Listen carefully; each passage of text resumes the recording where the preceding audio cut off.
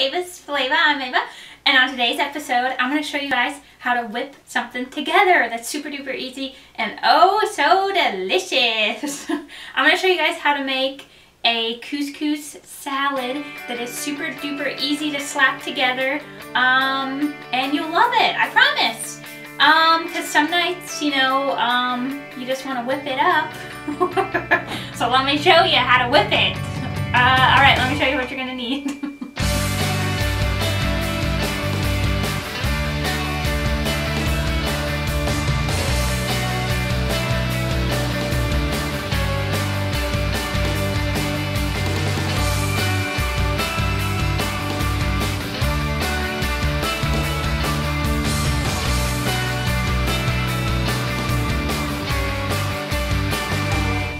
Alright guys, so I'm just going to show you what you need just in one little swoop here. You're going to need about half a lemon, some curly parsley, beautiful red, smell good red onion, and seedless cucumber. I have some feta cheese and some beautiful couscous, which I'll talk to you about in a sec, and olive oil, salt, and pepper, and that's it. So first let me tell you guys about the couscous. A notorious CIP. Usually the couscous is on, or it is, with like the rice and stuff, but if you shop down the international aisle, it's a little bit cheaper. I got this bag here. It was like $2 for this. This is pearl couscous. You could use regular.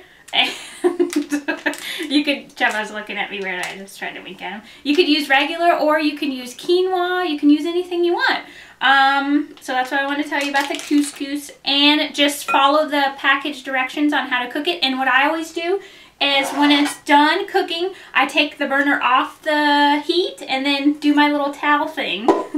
Make sure you put a rubber band so it doesn't, well, I guess if it's off the heat. You know what I'm saying? I feel like it absorbs the rest of the liquid, so it makes it nice and, you know.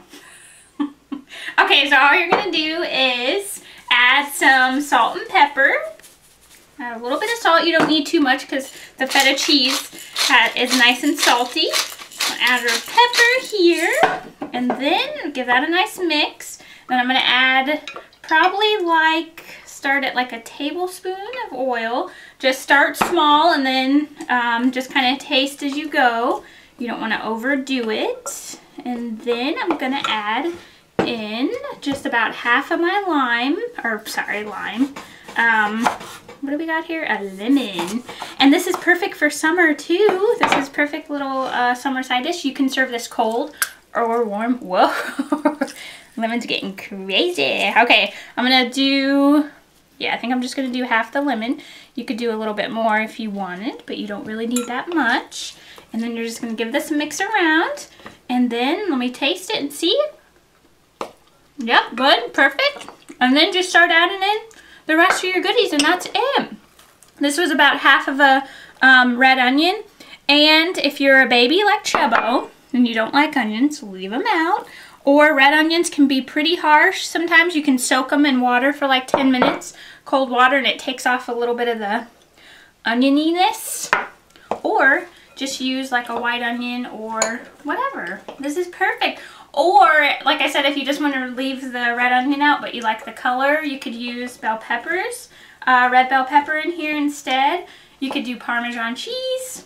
Just make it your own. Do whatever you want. And this is perfect served with grilled chicken.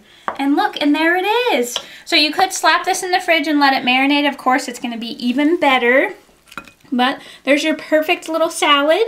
And super easy, right? So on nights when you just feel like slapping it together. And I'm going to try a little bite. I already know it's amazing. So yummy, that feta cheese. Double, oh! This is when this is perfect. Look what I found thrifting today.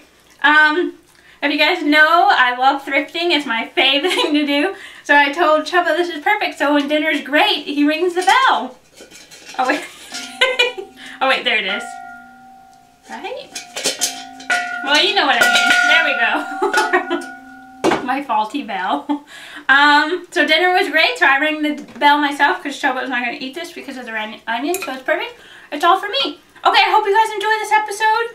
And please please subscribe. That would be great. I'll see you guys next time. Bye.